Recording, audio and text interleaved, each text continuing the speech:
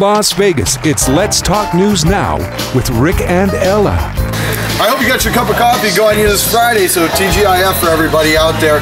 We have a new musician here who's just joined us. Actually, yes. Valerie, tell us a little bit about Mr. Taylor.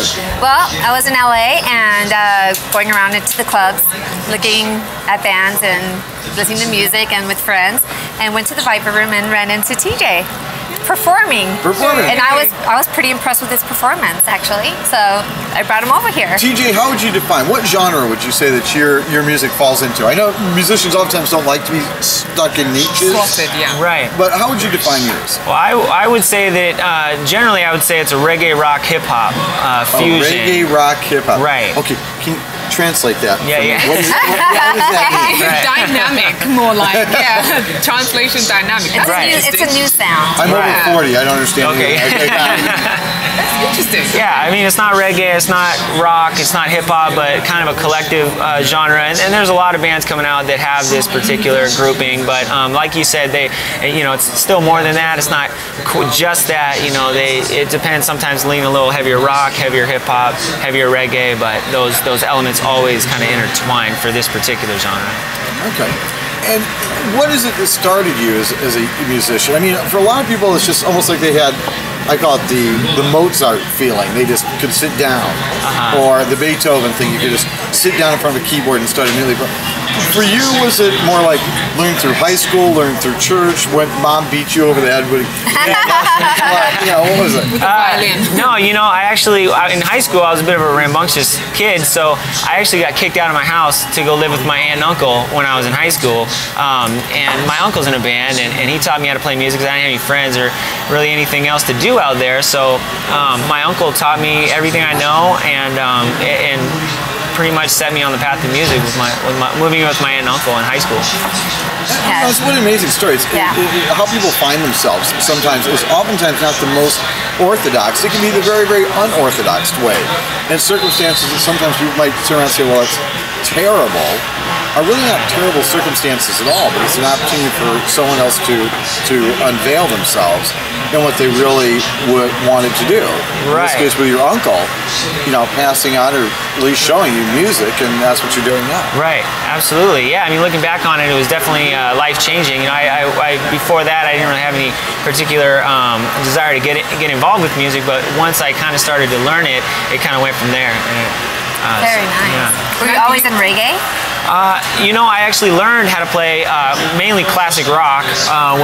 First song I ever learned how to play was Tom Petty's "Free Falling." Oh yeah, I like that song. That I know. Yeah.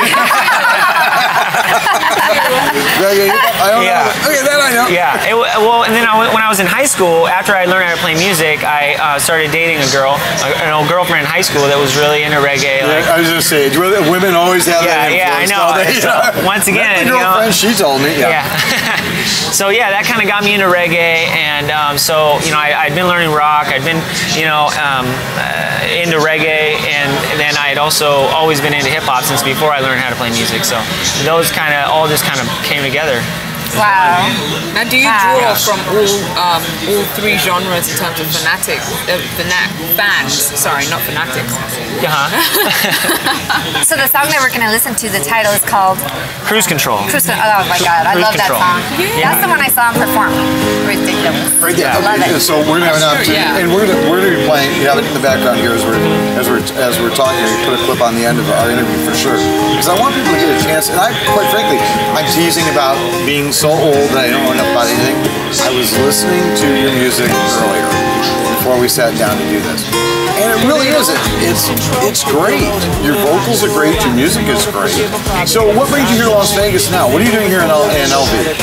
Well, I'm actually just here for a couple of days visiting a friend who's got some business here. And so whenever I live in Los Angeles, so whenever a friend is in Las Vegas, I don't miss an opportunity to take a 45-minute flight. Yeah, quick flight. Yeah. So what's it's like driving. Where can other people listen to your music? How would they find out? Well, you can find it on Facebook. Where at? Facebook. Facebook / TJ Taylor. .com. You can also find it on Facebook.com / Puget Sound System. It was an old group that I was in, And you can find it on myspace.com/Future Sound System, or you can just Google it. How about YouTube? You say you have some clips. Sure. He has some live performances on YouTube, but they're clips, like people recording him. Cell phones. Performing. Yeah. Oh, really? Yeah. You threw 'em up there.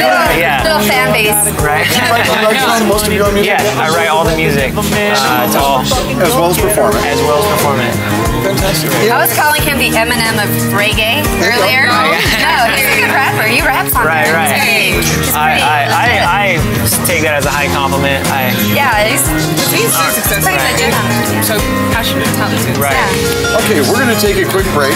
Thank you so much for being here with us today. Yeah. And as always, it never ceases to amaze me, Valerie. You find some of the greatest entertainers. We're going to take a quick break, and when we come back, we're going to enjoy one of Ella's segments. Guess what? Featuring some of the great food here at the Queen Victoria. We'll be back right after.